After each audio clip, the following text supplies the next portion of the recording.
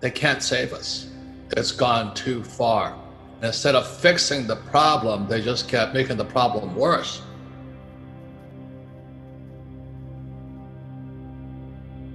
I hope I'm wrong. We're going to go bankrupt.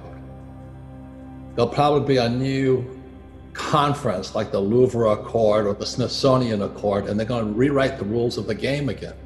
They're going to say, okay, the US dollar, you're toast, you know, and IMF's going to jump in, China's going to jump in. But meanwhile, you and I, if you're holding dollars, you might be in serious, serious trouble. One of my tweets was New York City going broke. And the reason New York City is going broke is much of the property in New York City is commercial real estate. I own residential real estate, so we're doing pretty good. But on commercial real estate, with everybody zooming away and at home and all this, the question is, who's going to go back to work? Who wants to pay that high price for that commercial real estate? But worst of all, what value is commercial real estate, like an office building, if you don't have workers in it? All cities count on real estate taxes. So what you're going to see in the next few years is real estate taxes on your home. My apartments will go up. But when New York taxes those commercial high-rise buildings, more tenants will leave. So New York City is going broke. You know, the beautiful city of Vancouver, Canada, is flat broke. It's just tragic what's happening because you have these incompetent city managers who are just like my poor dad, you know, guys with college degrees, but no common sense, you know what I mean? All the cities now count on taxes, but if small businesses closing and big commercial real estate starts closing, our cities are going broke. You add to that pensions. You know, pensions, mark my words, I wrote my book called Who Stole My Pension? Pensions are going to be the biggest disaster hitting America and the world today. Because every day, 10,000 baby boomers in America retire. Across the world, there's 2 billion old guys like me who have no money. And who's going to bail them out? And no Republican or Democrat is going to say, we're not going to pay the old guys money. So that means the old guys, they're going to say, you got to bail us out. And so naturally, they're going to print more money and pay the old guys just so they get reelected. You know, so it's real estate taxes, it's small businesses going broke, it's income taxes going down, and pensions going down. So the Fed has to print more money.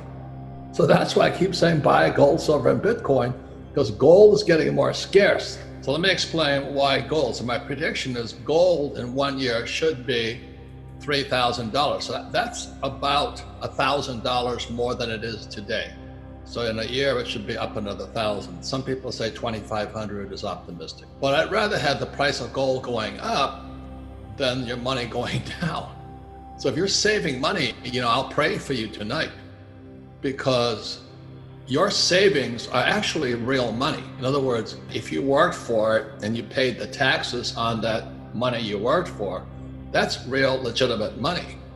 Unfortunately, the Fed is printing trillions and they're going to pay you nothing for your savings. I mean, you know, when I was a kid, I got 15% on my savings. Today, you get nothing.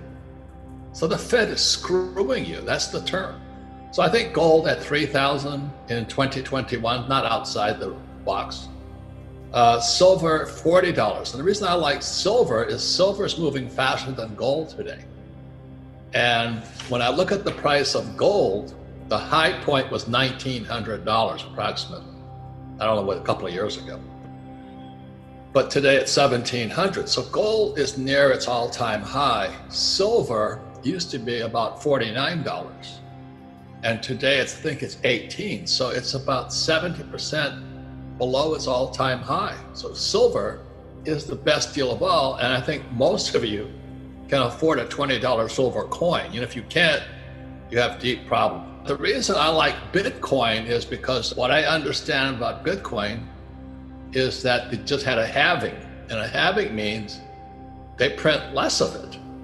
At the same time, Bitcoin is printing less, the Fed is printing trillions. Now, you don't need a degree in rocket science to figure that one out. The Fed is making the US dollar or any currency, the yen, the euro, the peso, softer.